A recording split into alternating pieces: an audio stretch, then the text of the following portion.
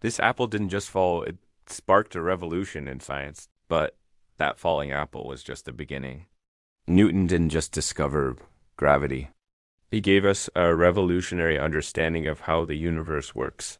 That falling apple sparks one of the greatest scientific revolutions in history. Newton begins to wonder what force pulls that apple down. And could it be the same force that keeps the moon circling the Earth? Through years of thought and calculation, he formulates high three laws of motion, explaining how everything moves, from a rolling ball to the planets themselves. Then he takes it even further. Newton studies light, shining a beam through a prism, and discovers that white light is made of every color of the rainbow. Gravity, motion, light, all connected by one mind that refused to stop questioning. Isaac Newton didn't just change physics, he defined it.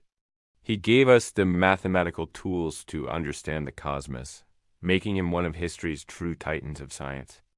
That apple led to a universe of discovery. If you like this video, please consider subscribing. Thanks for watching.